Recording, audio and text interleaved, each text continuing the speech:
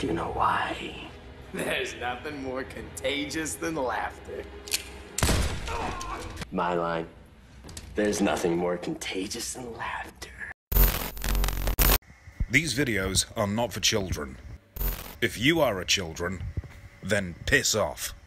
Hey there, I'm Infuso. And in the past on this channel, I briefly spoke about Cameron Monaghan's portrayal of the Joker. He was without a doubt the best Joker we've ever had. Mm-hmm. Because he was everything. He brought that same energy and intensity to like this role that Mark Hamill does when he gets on the microphone. This kid understood the character probably better than anybody who's ever performed it before. And today, I'm here to expand upon that. Now, this video is being made right before I rewatch the entire Gotham series for other videos on this channel. This way I can cover it in vivid detail. So this video is being made up entirely from my own memory of watching the show the first time around. And also what I may or may not have researched online. I say this now because there's a decent chance that eventually this topic will be brought up again on this channel. So, there you go. When Gotham first came out, all the promotions and trailers showcased some of the top villains in Batman's Rogues Gallery. You had the Penguin, the Riddler, and they even teased the possibility of Two-Face. Some of the biggest names in all of Batman lore, though there was one that was suspiciously missing. Arguably Batman's greatest foe, and potentially could be seen as his driving factor, the Clown Prince of Crime himself, the Joker. None of the ads showed the Joker. At first the character was left under a veil of mystery, but we were told that he existed in this canon to some degree. Now, initially, the showrunners publicly stated that the Joker would be heavily referenced throughout the show. As opposed to them just presenting the Joker, they were giving the power to the show's audience and allowing them to choose who they felt exemplified the Joker the best. It was basically the choose-your-own-adventure of Batman lore. You see, there wouldn't just be one direct Joker. Instead, there would be a bunch of minor characters created that could potentially become the Joker. And it was up to everybody watching to ultimately decide who the real deal was. And I actually really enjoyed that concept. It was an interesting and different way of portraying the Joker. And I think knowing the Joker character, it was a smart decision creatively as well. Because this Gotham was an origin story. We were learning about the younger lives of all of our characters. And the Joker, as anybody who's ever read a comic or seen The Dark Knight at some point in life will tell you that the Joker is more a concept than he is a character. I'm an idea. State of mind. Unlike the vast majority of Batman villains, who all have these redeemable humanizing qualities, the Joker has none. And any time that we're shown a human side to the character, it's pretty much retconned that he might just be full of shit. The guy's a sociopath. He could read anybody like a book, and he plays upon people's vulnerabilities and weaknesses. Case in point, Harley Quinn. To say that the Joker's an unreliable narrator is kind of an understatement. So the fact that they would reference this character and not give him an established backstory was awesome for me. It made me feel like the people who were running this show really understood the character. However, as you're about to learn, it wasn't creative integrity that stopped them from using the Joker. To their credit, the show did go with their initial idea. On multiple occasions in the show's first season, there was a potential Joker. The first episode of the show had a nervous comedian, who could very easily be the Joker plucked from the Killing Joke story. There was a very familiar sinister laugh played in the background during scenes at Arkham. So, you know, there were Easter eggs. They were true about that. I mean, granted, they did initially say that there would be a Joker in every episode, and that wasn't the case. It was more like every couple episodes, there was a possibility of one. But, you know, I was satisfied nonetheless. Why not just include the Joker? I mean, yeah, creatively, I guess this kind of works out, but you mean to tell me that they're not going to use the biggest villain in all of Batman history? He even has his own movie. It's a license to print money. You mean to tell me that they're not going to use the Joker officially? He's the most famous criminal in all of Gotham City. He's a big name. He'd probably put some butts in seats. And honestly, how does anybody even make a Batman product without the Joker? Comic book writers sure as hell don't know how to do that. So why not use him? Well, the answer isn't all that complicated. Simply put, they couldn't. They straight up couldn't. You see, the show did have Warner Brothers owned characters in it, but it was a series that was made by Fox, meaning that Fox didn't have access to the entire DC universe. Basically, an agreement was made that there were certain characters the show just couldn't use. And at the tip top of that list was, you guessed it, the Joker. So this whole choose your own Joker was a cop-out to appease Batman fans and to still abide by Warner Brothers rules and regulations. Pretty sneaky, sis. Cameron Monaghan of Shameless fame was contracted to guest star on an episode of the show. He's basically signed on to be another throwaway you-know-who. Just some nobody who one day may be a somebody. Except the thing was, he was good. Like really good. Maybe even a little bit too good.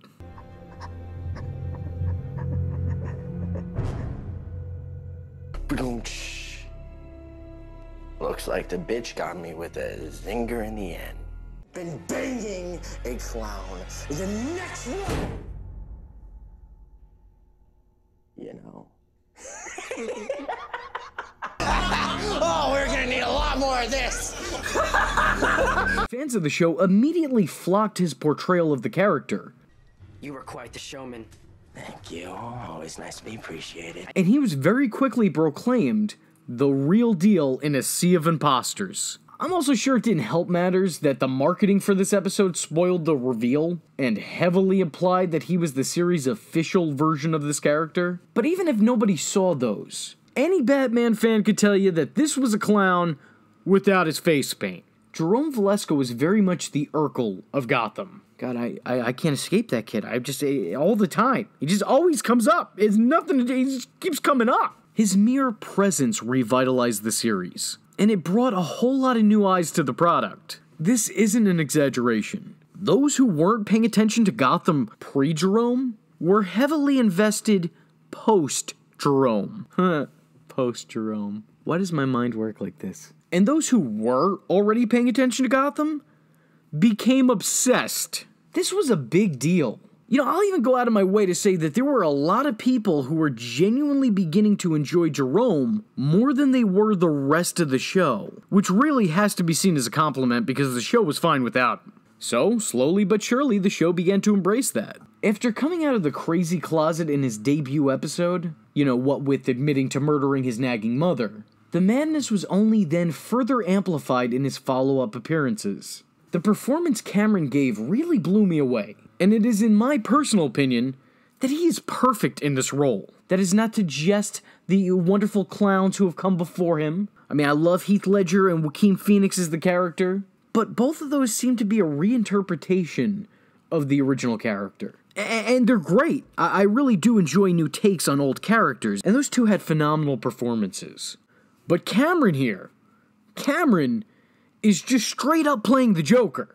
And look, I know this might be one of my controversial takes here, but I'll say it. He's up there with Mark Hamill for me. Just his tone, the inflection in his voice, his mannerisms, the way that he goes about everything. Everything about this performance is everything I ever wanted to see in a Joker performance.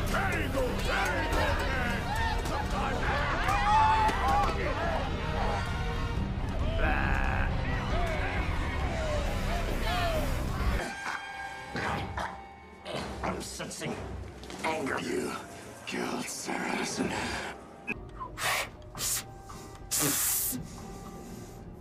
I used to be a great whistler. Give me an O. Give me an N.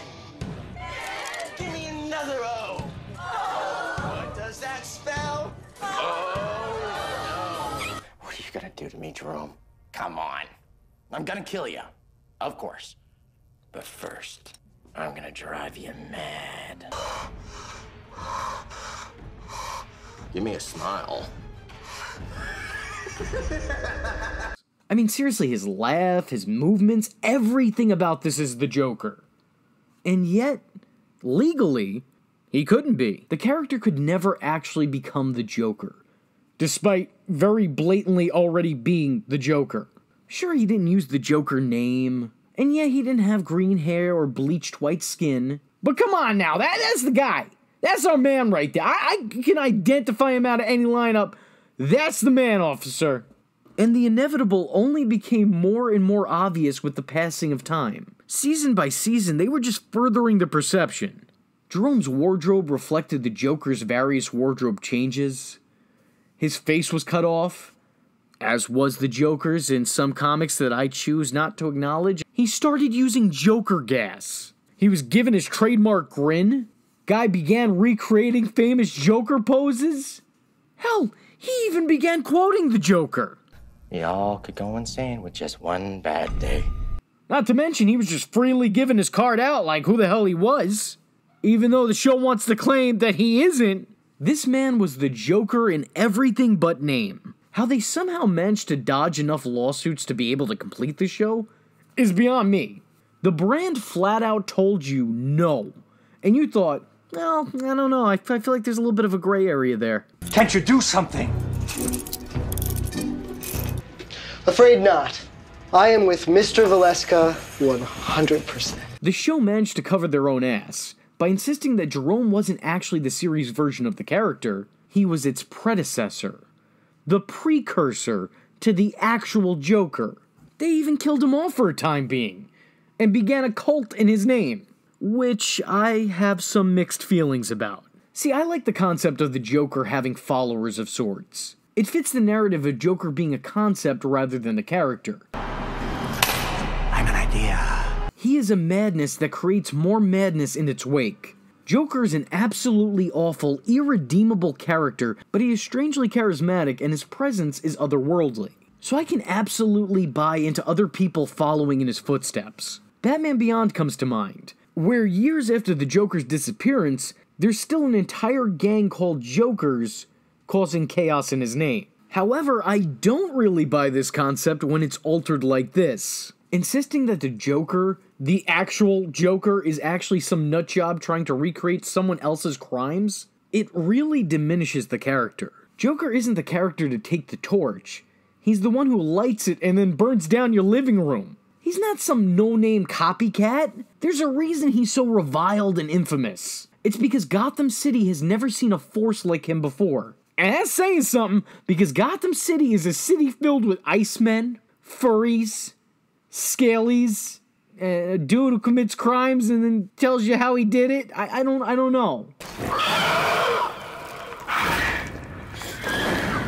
Even given that climate, Joker still stands out amongst the rest. Having the Joker as a follower goes against everything the character stands for, and it lessens his importance and the overall impact he has on Harley Quinn, and on Batman, and on Gotham. But to the show's credit, I think they did realize this at some point in time. And if it wasn't that, and if they didn't realize their own creative faults in reworking the origin of the character, then they just understood that Gotham fans wouldn't settle for anything less but Cameron Monaghan in the role. Even if he's not technically the Joker, his performance is still the closest we've ever come to the character in live-action form. So he was brought back, and he continued to be presented as the show's answer to the character, all while the show executives continued to deny he was the clown in question. Cameron really hit it out of the park with his guest appearances on the show, and it seemed all but inevitable that one day, even if we don't get to see it because, agreements won't let us, it seemed inevitable that he was Joker-bound. If only that was the fucking case. And right about here's where I'll be stopping this episode, because this is truly a story that needs to be told in two parts. Some of you may know, I died. Hang on to your hats, folks, because you ain't seen nothing yet.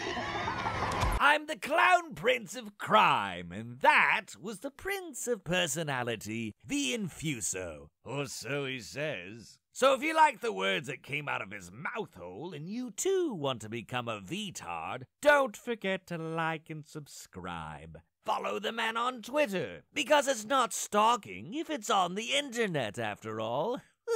Join the fun by joining the Discord. If for some strange reason you want to show support, and I don't know why you would, and if you have $1 to spare, head over to the SIJW's Patreon, where you can request videos, get exclusive content, and early access to scheduled videos. Or head to his PayPal, where you can buy the shirts.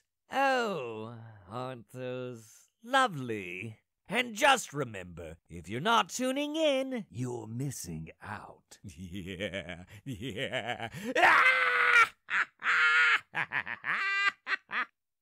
One more.